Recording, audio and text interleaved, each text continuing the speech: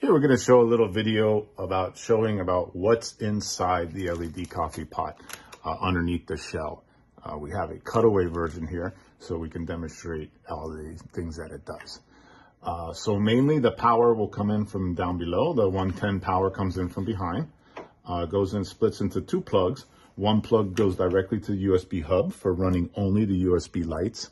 For only using the USB charging cords. All the other systems are hooked into the 15 amp 5 volt power supply, which comes in the back.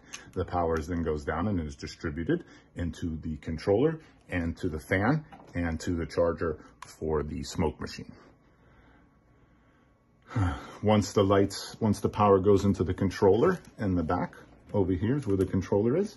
Then the power signal goes down, splits into two, where we have the LED signal enhancers, so you don't get any flicker or any whine, or when you run the grinder, the lights don't go and mess up with any other accessories that you're running on the same power line. So we don't want the light flickering if you're running the coffee grinder on the same line. You don't have to worry about that because we've got filters and enhancers going to each line of two, has its own chip and its own enhancer.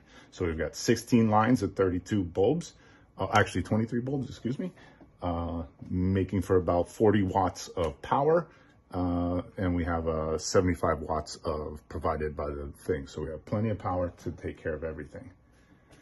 You have the USB hub that comes with 4 cords that are equipped with heat sinks on each cord, and there's a fan here cooling them. So we found that these cords kind of wear out after about 6 to 10 months because they get so hot if you leave them plugged in 24 hours a day.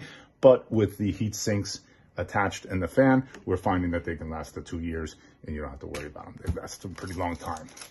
So that's pretty much it. What's on the inside? Oh, the smoke machine. I forgot about the smoke machine, the most coolest thing there is.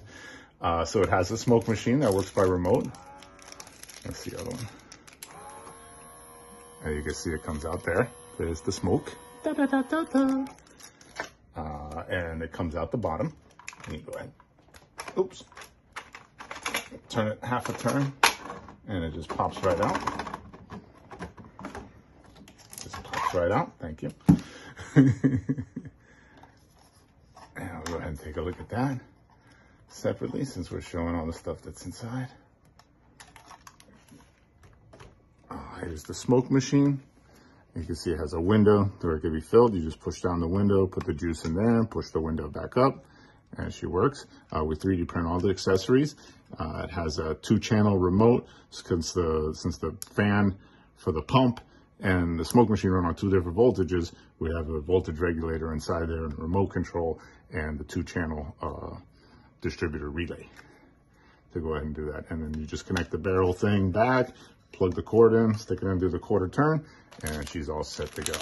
So that's basically all the things that are inside, hiding underneath the shell, that are crammed into that small piece by 9 months of rapid prototyping. And when we put the shell on it, here you get this guy. And that's what's inside the LED coffee pot smoke machine.